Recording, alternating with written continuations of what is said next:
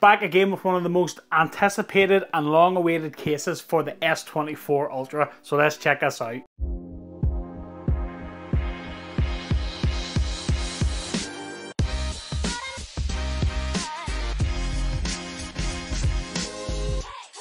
What's up guys, welcome back to Michael's Tech Talk. So one of the first cases I dropped for the S24 Ultra was this. This is the MagEZ Case 4 from Pitaka. And yeah, this is like armored fiber, it's thin, it's lightweight, it's really good, but it is a bit of a mixed bag for people. It only protects half of the phone.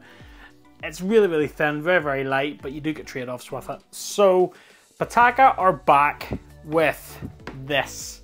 This is their MagEZ Pro case for the S24 Ultra. I've been waiting a long time for this to drop, and kudos to Pitaka for sending it over for review. So let's check this out. Here we go. So this is their MagEZ Pro case. This is their new pin button case with NFC technology built into it. So stay tuned. I'll show you how to set up some of the NFC stuff on this case. But let's check this out. So it does come in this black and grey armoured fibre, which is like an armoured fibre weave, is what Pitaka really use these days, and it's like a 600D type of pattern. Very, very nice. So let's just get a look at this thing because I've been waiting for this. And here we go. So there we go. So we have this lovely armoured fibre weave, and I will say, like, Pitaka are one of the best out there for armoured fibre. Just the way that they weave their armoured fibre, and chef kiss. This is a full TPU bumper all the way around the phone, so it'll cover all sides and edges of the phone. And then we have our pattern on the back. We have our camera cutouts for the single lenses, which is nice. On the inside then, we have this lovely Napa leather covering. I actually thought this was like a microfiber lining, but it's not, it's Napa leather, so even better. Premium.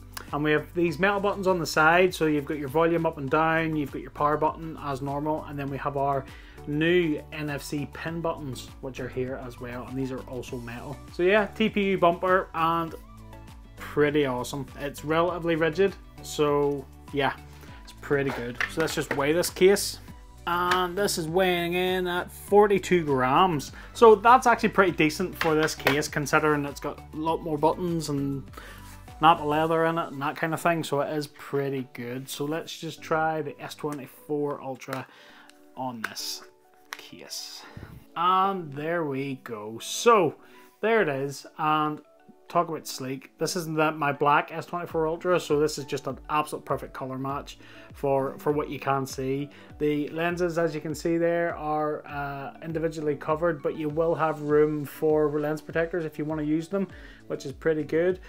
We have our metal buttons here, so let's just try them.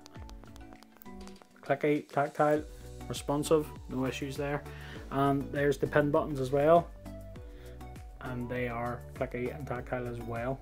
Very, very good. So let's just do the fitment test then. So if we just take the corners and we just give it a twist, the phone doesn't move, so that's good. You don't want the phone popping out at the corners. That's exactly what you want. You want a good firm grip of your phone inside the case.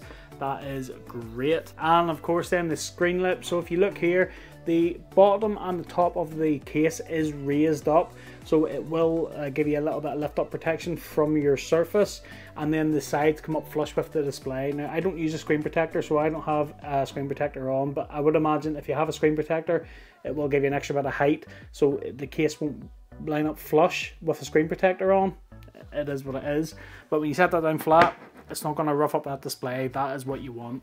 And then if you check out the camera bump, then the lenses do not protrude out, and it is a little bit raised up as well, so if you do set that down flat, those lenses aren't going to touch that surface. That's really what you want. So I will say this TPU bumper around the sides does feel a little bit grippy, and that's what I like. It's not too grippy and it's not rough or coarse, but it just feels grippy enough, and I do feel like when I'm holding this, it's not going to fall out of my hands, which is what you want.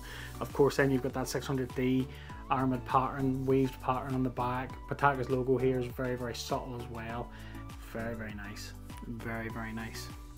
This is the case. This is perfect. It is MagSafe case, so we can do a MagSafe test. So let's hope Pitaka's magnets are top notch. In the first version of this case, I did have a little bit of weak magnets. Pitaka did fix it in the revised version, and the magnets were great. So here's hoping that these are just as good. Oh yeah, look at that. Perfect. Absolutely perfect. That is what you want. Top notch MagSafe there. Perfect. We will do the S Pen test as well. So if we just pop the S Pen out, and if we just write on the phone, so if I draw shapes around where the magnetic coil would be on the case, we're not getting any interference there whatsoever. And if I just do a bit of writing here, MagEZ Tech Talk. Yeah, that's pretty good. No issues there. Fantastic. And just to be thorough, we'll stick a MagSafe accessory onto the back of the phone and we'll try it again with magnets attached. And yeah, so there you go. With a magnetic device on, it is going to interfere with the S Pen a little bit. Unfortunately, that's not really a Pitaka problem. That's more a Samsung problem, you know. But let's face it, how much writing are you going to be doing when you've got MagSafe accessories on the back of your phone? Typically, I use MagSafe to charge. I'm not writing when I'm charging. So it's not that big a deal for me personally, but it may be a big deal for you guys. What do you think? Let me know in the comments down below. But yeah, when you do have an accessory on there, you do get a bit of interference. But without it, the magnets are absolutely perfect. No issues there whatsoever. The NFC tags. So this is Pitaka's new concept for their case. So we've got these 3 extra buttons on the case. And I will be honest, the first time I looked at it, I kind of thought, I don't know how I feel about that, because that's just a lot of buttons on a case. But the more I've kind of thought about the concept, it's actually really, really good. So what we'll do here is I'll show you how to set this up. So if you go into your settings and just do a search and go to modes and routines. And then if you go to routines like that, you'll see here I haven't got any set up yet. So if I go to add, and it'll say create a routine. So what will trigger this routine? So we're going to select an NFC tag, and it'll ask you to put your tag on. So we'll just press and hold this top button, and it's asking me to name it. So I'll call this one music. Right, and then this routine will, and we want it to open an app, and I want it to open Apple Music.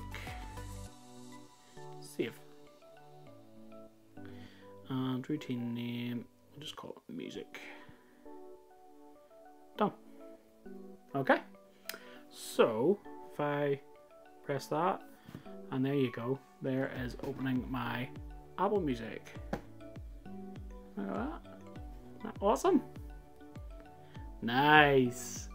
So we'll just go and do it again. So if we go in, we'll add another routine then. So I will, let me see, NFC tagged. So we'll do the second one then, and we'll call this one YouTube. Okay, and this routine will open an app, open YouTube. Done. Save. And we'll call this one YouTube. And then if we do the third one then, again, NFC tagged, we'll hold number 3, and we'll call this one Maps. And what will it do? We will open Maps.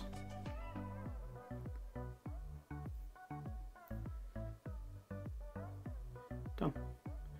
So there we go. So there is our routines all set up. So if I press and hold the top one, that'll open up my music. Perfect. Press and hold the second one, it'll open up YouTube. Absolutely. And then if we open up the third one, and there you go, there's Maps. So that's actually pretty awesome, and it's really handy as well. You know, obviously you can configure buttons to do shortcuts and things like that there, but to have individual NFC shortcut buttons, I think that's really, really cool, and it's something different. And I commend Pitaka for going outside and thinking outside the box and doing something different. So yeah, top notch. So what do you guys think of the MagEZ Pro? Let me know in the comments down below. For me, this is top tier case. This is absolutely God tier. If you want to pick this case up, I will leave you a link in the description down below. Affiliate links help support the channel, but they don't cost you guys any more money. So if you do pick up using one of my links, thanks for your support. Much appreciated. So I'm going to go and I'm going to enjoy my brand new MagEZ Pro case. So that about wraps up for this video, guys. I hope you liked it. If you did, smash that like button for me. Don't forget to click that subscribe and ring that little bell to be notified of new videos just like this one. If you want some more down-to-earth tech review and accessory videos, you know where to come. And until the next one, guys, I'll catch you later.